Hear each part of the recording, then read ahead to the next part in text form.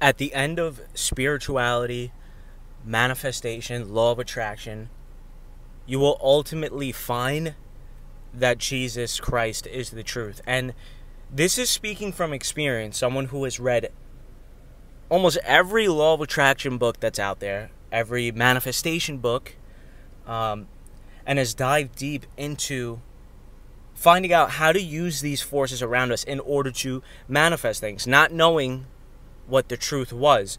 So, like I've said in previous videos, law of attraction, all of these things, they work. But the problem with it is, you'll continuously get what you want, but after a while, you're realizing that it's either not enough or it's truly not making you feel the way that you wanted to feel. So you want to know true spiritual power, you turn to Christ. And let me tell you why.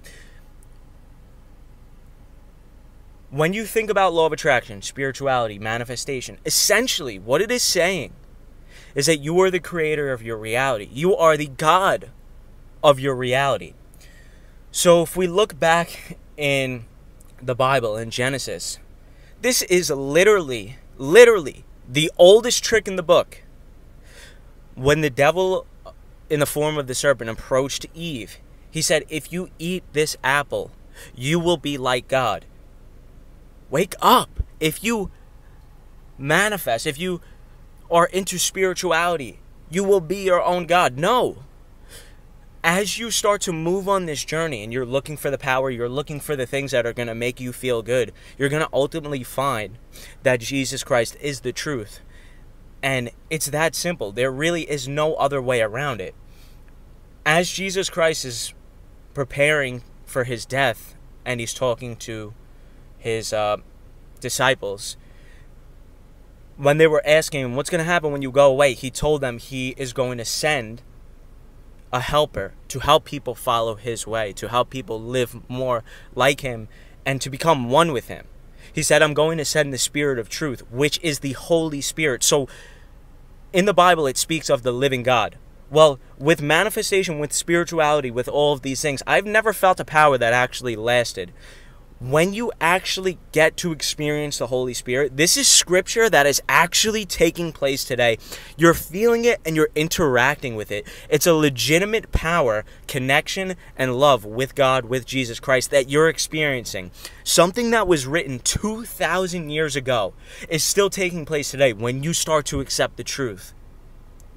When you start to accept that Jesus Christ is the only way. He is literally God that came down in order to sacrifice himself for your sins in order that you may be wiped clean of them and try to live as best as you can. Try not to sin so that you can make it to heaven and live eternal life with him. So you start to experience the Holy Spirit once you actually genuinely open up your heart and say, you know what, Jesus, I'm ready for you. I'm ready to actually experience you. I'm ready to let you into my life and see what this is all about. And let me tell you, it may take a day, it may take 2 months. For me, it took 2 months. It took 2 months that it actually unfolded in me. It made me no longer interested in the things that I once was interested, which was law of attraction, divination, all of these things that it talks about in the Bible that's actually not right. And it breaks my heart to break it to people who are into this because I was lost in it too, but it's not the way. It's deceitful because if you're not working with God, who are you working with? You can manifest. You can get what you want when you give thanks to God. When you ask God in prayer, he'll give it to you. He'll bless you with it. You can visualize your life in the future, but if you keep God first, then you're good. You can manifest. You're good. You'll find the true power. You'll find a power that's constantly living now. Something that was written about years ago is still alive today, and you're going to experience it. It's more power than you've ever experienced in your life. It's more power than any of these meditations, spirituality, law of attraction, Neville Goddard's, Abraham Hicks, any of these people that can give you for a moment to make you feel relieved. But then you know deep down, after that moment has passed, after you watch their video, after you go to their seminar, the feeling's gone. You got to go back to them again. Once you find Christ, that feeling stays with you. That love, that fulfillment is in you. You don't need anything else. But you know what? You know you're going to get blessed by God because you're going to be obedient to him You're going to start doing the things for him out of love because you're genuinely going to feel this love in you. The love he has for you and the love that you have for him. You're going to open up your heart. You're going to realize the love was always there. It's not about a religion. It's not about a church. It's about the truth, which is he was here. There is historical evidence that he was here.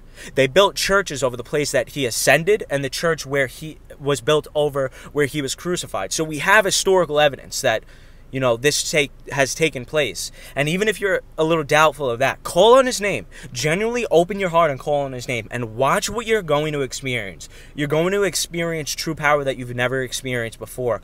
All the other things that you've experienced, it's deceitful power. It's still power, but it's deceitful. And that power was never destined to win. Those manifestations never last, but when it comes from God, it's going to last. His power, it's already written that he's won. So join him. You're going to find love. Yes, you're going to repent for your sins, and you're going to be sorry for a couple of days when that Holy Spirit hits you. But guess what? That love, that fulfillment is going to be worth it. And then you're going to make peace with him and try to live a little bit better. The Holy Spirit's going to guide you. It's this thing that takes control of you and turns your conscience up to the max. Like, you're not even trying to do good anymore. You just can't help it. You're being guided by God's literal spirit that he's instilling in you. And it has been instilled in you. You just haven't turned it up to the max yet. You just have to open your heart and just call out to his name. What's the worst that is going to happen? If you genuinely want to see Jesus and if you ask him to reveal himself, he will reveal himself to you. I called out in his name, not knowing what I was doing, only because I needed to heal my chest because I had a chest injury. I didn't know what was going on with me. I called out in his name. I begged. I said, heal me. I accept you. Come down now. Heal me now. And I just kept repeating this. And you know what? After 2 months, it was like an ongoing process until it finally hit. And I had a vision where I actually saw Jesus Christ in the vision, and I knew it was him. And I knew it wasn't my own thoughts thinking it. I knew he was coming to show himself to me. So this is real, and this is powerful stuff. Yo, this is good things. It's not bad. It's not that you're trying to be ashamed of the things that you've done.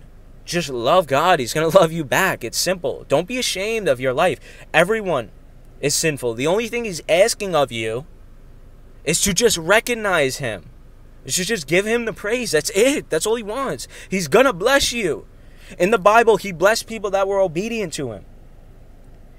They got great things, but they always kept their eye on God first. Every single day, it was always eyes on him first. But he blessed them. They didn't even care about the blessings. They were getting so much sheep, so much, silver coins. You read these passages in the Bible, you're going to see. And once the Holy Spirit touches you, the Bible's going to make sense to you. The way that Neville Goddard explained it, he's trying to tell you that you're the God of your life. You're not. Something created you. If you were the God of your life, go ahead and build a mountain. You can't, because you're not God of this reality. You can manifest things with another force, but we're not going to talk about that force. And don't be ashamed. You can always come to him. It's never too late. Just love him. Accept him. That's it.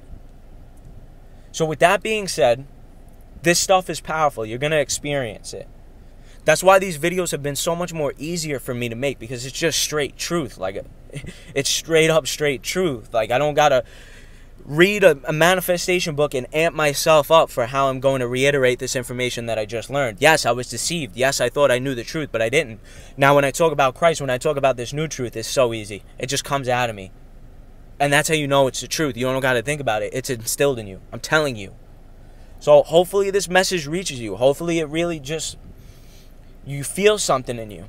But never be ashamed. Always come back to him. He's got nothing but love for you. He loves you. He created you. In the Bible, it says he chose you before he created all things. You were chosen by him. He knows you. He's always been with you. He never left you. You may have just, turned up the music and got distracted and didn't hear him knocking at your door, but he's been knocking. Just let him in. Just accept him in. That's it. You don't got to go to a church. You don't got to join anything.